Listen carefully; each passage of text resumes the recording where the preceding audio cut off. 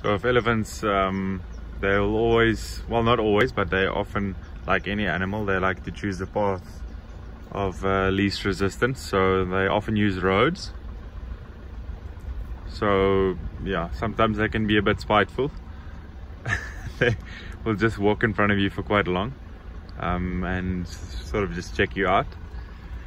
So at the moment, you know, the elephant is walking forward, so I'm not shining the light in the eye, which you want to avoid, especially with them, because they are, at the end of the day, diurnal animals again. So with them, also try not to shine a light in the eye.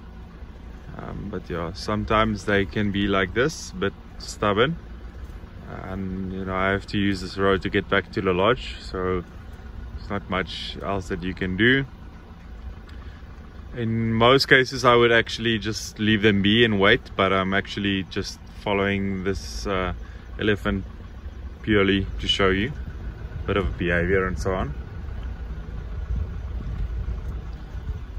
So these guys are pretty chilled in general. If you understand them, they're very relaxed.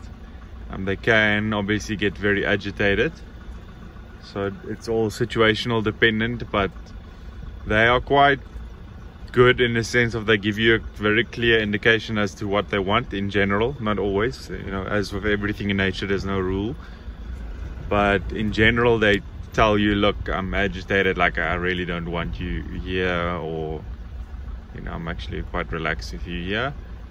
You just have to understand the body language. Very, very incredible animals, really intelligent, like excellent senses. Just if you spend some time with these guys, you can't help but not love them. And yeah, hence the company logo. So yeah, at the moment veering off the road, so most likely might give us a bit of a send off or not. So definitely checking us out.